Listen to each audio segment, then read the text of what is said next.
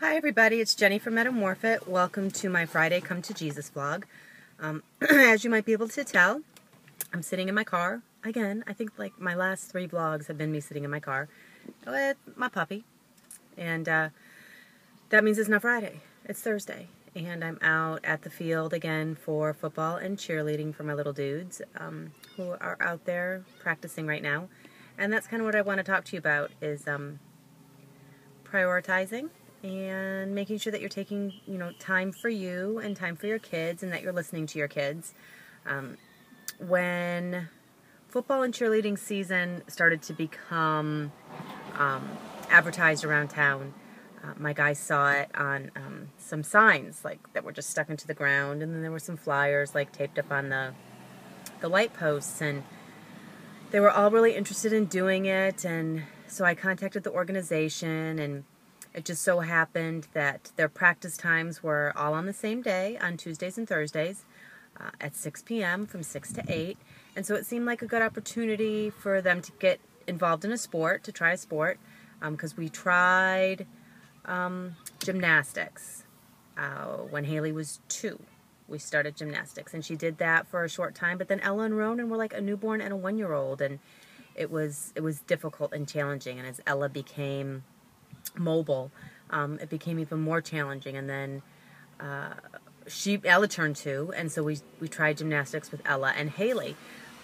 But Ella, as a 2-year-old, and even Ella as a 7-year-old, needs a lot of movement. And in gymnastics at that age, they expect them to sit on these little circles and wait their turn and conform to a set of rules that a 2-year-old just might not be equipped to handle. And so we ended up stopping. And then they tried dance when they were 3 and 4, and Ronan was 2. And it was just all-girl dance. And again, we did it for a month, 4 sessions. And Ronan just could not sit still inside the dance studio for, the hour that it took the girls to do their lesson. And then Ella still had issues with following directions.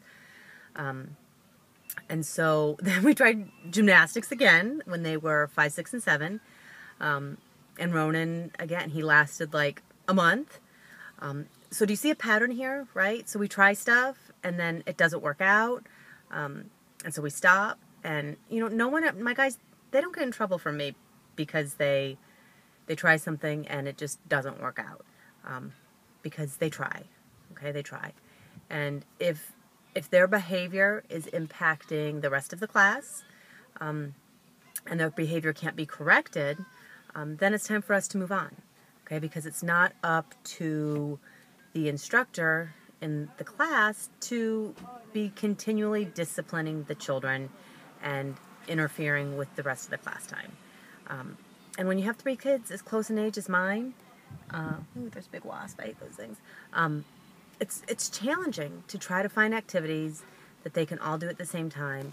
And if my husband, works really hard so that we can do these things, and so that I can stay home with the kids, and so he's not available, to help with this sort of thing. And whenever I go to sign up the kids for these things, he always tells me, Jenny, this is all on you, right? And I commit, yeah, I got it, man, I got it. And then something happens, and I don't got it, and I drop my basket. And so football and cheerleading. That was a really long-winded story to get back to football and cheerleading. They saw the signs, Mommy, we want to do it. So I call times, yeah, great, perfect. So we come, and we start. And I asked the right questions, where are these games at? Where are these cheerleading competitions at? Oh, they're all right around here. They're all right around here. Well, I guess because people come to play at our field from places as far away as Bradenton, and they're coming to cheerleading competitions from Miami, right around here might mean as far as Orlando. Dude, right? I mean, that's a 90-minute drive. So once I get the schedule of games and practices, and after we've already signed up and I've paid all this money, then I find out that some of these games are 2 hours away, and they happen to be on the same days that Haley has her competitions. So I had to, make a calculated decision as to what was I going to do. Were Ella and Ronan going to go play flag football, or was Haley going to get taken to cheerleading competition? Again, because my husband couldn't help. So we had to make a calculated decision that it would be Haley that would get to our competitions because she earned some bling. And really, a 6 and 7-year-old for flag football, sorry, it's going to take a back burner to a competition for a sport. So this week on Saturday is Haley's last competition, and they have not even been wanting to come, honestly.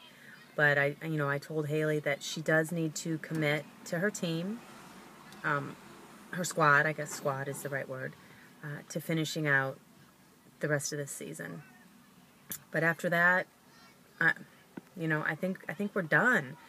I asked them, well, we still need to be active. So what do you want to do? And they want to work out with me in the afternoons when they get home from school and they do their homework. They want to just be kids and play. They want to go for bike rides and go for walks with Mommy and Matthew and go to the pool and go swimming and, just not have the pressure of an organized sport. And, I'm okay with that. They're young. They're, 7, 8, and 9. And there's going to be, geez, Matthew, you all right back there? There's going to be plenty of time for them to play a sport and to learn the rules of sportsmanship. And the rules of sportsmanship are something that I can teach them, at home as we play games and do things together. And then they still have PE at school, so they'll continue to learn sportsmanship rules there. But for me, I want my kids to just enjoy being kids. And if they're not enjoying coming out to the field and playing, not worth it. It's not worth it. So just like I had to find my passion, the kids need to find their passion. And so if that means that we explore a lot of different activities until they find what motivates them and drives them, then so be it, right? We're out some money, we're out some time, but the kids get to explore and get to experiment, and that's what it's all about. So that's it. Take time for you, take time for your kids, let your kids explore, let your kids have fun, let your kids find out who they are and what makes them tick. Because what makes them tick might not be what makes you tick. And so, you just need to let them have some fun and figure that out for themselves and just be there for them. And that's it. So that's all I got, guys. I'm going to go take the dog for a walk. All right, have a good one. And over and out.